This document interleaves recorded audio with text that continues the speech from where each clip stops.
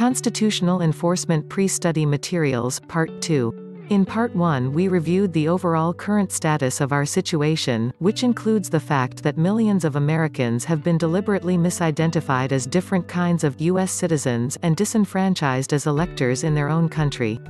It also includes the, to some people, startling news that adult Americans who operate in their correct political status are by definition members of the militia. We not only have a right to enforce the Constitution and the public law, we have the duty to do so. So as members of our national, meaning state militias, we are all peacekeeping officials and have the ability to make citizens' arrests, at gunpoint, if necessary. We also have the right and responsibility to intervene in the presence of any clearly unlawful activity. Years ago, my husband was at a bank in California when two would-be bank robbers walked in and began the drill, intimidating the tellers, waving guns, herding everyone into a corner, etc. There were two women in the group, one young lady who was about 8 months pregnant and her grandmother, a small, well-dressed woman in her early 80s. One of the bank robbers shoved the younger pregnant woman violently onto the floor. And Grandma took the .38 out of her patent leather purse and blew him away. Then she dispatched the other bank robber. And, as she holstered her gun, she commented grimly, "That will be enough of that." That's an example of citizen justice in action, not vigilante action. It never hit the newspapers. And she was never charged. Why? Because she knew her rights and her responsibilities. It was up to her to enforce the public law, because there was nobody else there to do it. Armed bank robbery and reckless endangerment of life are clearly against the public law of this country. The bank robbers paid the price. And my point to you is that they should have. My further point to you is that that young woman was owed protection under the public law. The actual American public law, that is, the civilian common law, is very simple and very draconian and based on the 10 Commandments. You rustle somebody's cattle, you hang. You get blind drunk and drive and kill someone, it's murder 1, not vehicular homicide, not manslaughter. You rob a bank, you rape, you murder, boom. No questions asked. So far as the soil jurisdiction of this country goes, that is the way it has always been and the way it still is. Anyone who doesn't know that needs to be told.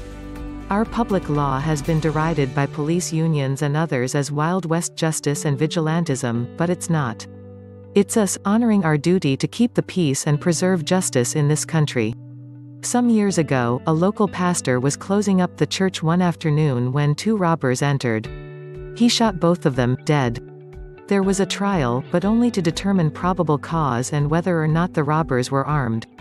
The military justice system in charge of overseeing territorial citizens and the municipal civil courts in charge of municipal citizens don't like it when we enforce the actual public law, but the truth and the fact is that state citizens of the United States have both the right and the duty of enforcement.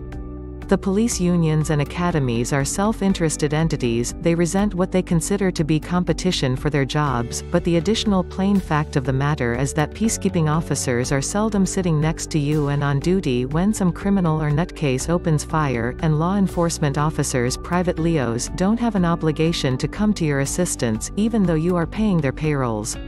The average response time between when a homeowner calls for help and when police arrive is half an hour. In half an hour, an efficient criminal has killed the homeowner, raped and bound his daughter, and stolen everything of value in the house. Now, I don't like putting that in the face of LEOs who are putting in a good faith effort, but that's the facts, ma'am. And it's not a problem that can be fixed simply by hiring more police. It's a problem of time and space. Our forefathers fully empowered and armed our populace for many reasons, not the least of which is to assist conventional police forces and bulwark peacekeeping functions. A properly trained, armed, and organized, or as the founders put it, well-regulated militia, a word which refers to the adult general populace of each state, is a profound blessing to the cause of law enforcement and actual justice. As you saw in Part 1, our foreign federal subcontractors have led us a merry dance and been up to criminal tricks on our shores. To hide their dirty work, they have deliberately dumbed down our population by giving our children half an education. That applies to what has gone on in our law schools and our police academies as well. A deliberate program of disinformation and omission of, as my hero, Bert Gummer, put it, critical need to know information, has gone on in this country and around the world, wherever the incorporated and privatized government service providers have proliferated. The goal of all these privatized government corporations is to collect more oppressive power, more money, more jobs, and more union control so that they make more profit. For the rest of us, the goal is simple justice. If you are a new graduate of one of their trooper academies, you have studied some odd subjects, like how to lie and subversive mentalities. You've also been grossly misled and taught to blindly accept the use of, and belief in, oxymoron descriptions like sovereign citizen, attorney general, and secular church. One cannot be a sovereign and a citizen at the same time. The terms are mutually exclusive. So every time you use such a misnomer, you identify yourself as a rube, another dumb cluck who swallowed the government for hire Kool-Aid. Attorney General translates to shipping clerk general, and what they are shipping out of this country shouldn't be shipped. They are engaged in racketeering and asset stripping. And if anyone needs an explanation why secular church is an oxymoron, let me know. How many of you have heard the phrase, rule of law, usually repeated like some kind of mantra? The rule of law this and the rule of law that? How many have gathered the impression that maintaining the rule of law is your ultimate duty? The rule of law means the policies and procedures of the courts, that is, the court rules. What they are so anxious to preserve is their own procedural matrix, which is private, arbitrary, designed to defraud people, and has nothing to do with any actual public law, or even statutory law, at all. It should come as no surprise to you that what is taught in our law schools isn't law of the sort we assume, either. What has been taught in American law schools for the better part of a century is corporate policy and procedure, the rule of law, not the actual law, supplemented with state statutes, federal code, administrative code, and regulations. None of these things are public law, and none of them were ever meant to be applied to Joe Average American. They've been misapplied deliberately to Joe American, who has been shanghaied, kidnapped, unlawfully converted, used in this case in the sense of religious conversion, for the express purpose of subjecting Joe American to these foreign corporate forms of law, that is, laws meant to apply only to corporations and corporation officials and employees, and thus, depriving him of the public law he is owed.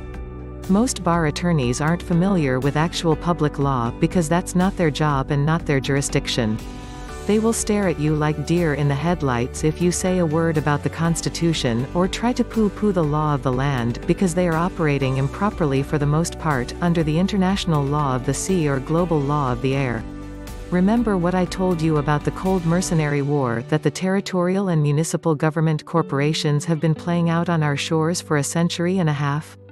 How they have deliberately misidentified Americans as combatants in this phony war, so they could conscript us and confiscate our property assets without paying us. In order to do that, they had to corrupt the courts and convert all the lawyers. They did this using the court rules. It's their private court rules that mandate membership in the bar associations, and which then creates a closed union shop environment in violation of Taft-Hartley and the Smith Act, and the operation of this coercive illegal union power is then used to force lawyers into criminal obedience and participation in fraud and racketeering. Because of the court rules, that is, the rule of law instead of the law, if you are a lawyer and you don't go along with their corruption, you can't eat. You can't practice your profession. They also set up the CRIS kickback system, court registry investment system, by which all the judges get a kickback to their pension and pension investment programs for every conviction they make, and a percentage of the take for every penalty and fee and home foreclosure sale. Can you say the words, stink, stank, stunk? Need any further explanation of why there is a 96 to 98% conviction rate in these courts?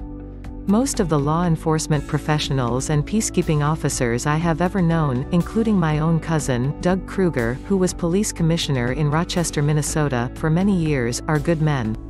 Family men. Men who just want their communities and their country to be safe from criminals. By far the majority of our police and peacekeeping officials have assumed and trusted that the courts are honest and that the judges and attorneys are honest, too. They have looked up to the members of the bar and respected the judges, and all the while, these foreign court organizations have been involved in the greatest identity theft, the biggest credit, probate, and embezzlement fraud in world history. Right under all our noses. That's part 2. Let the shock wear off. Read it again. Let the shock wear off, and read it again.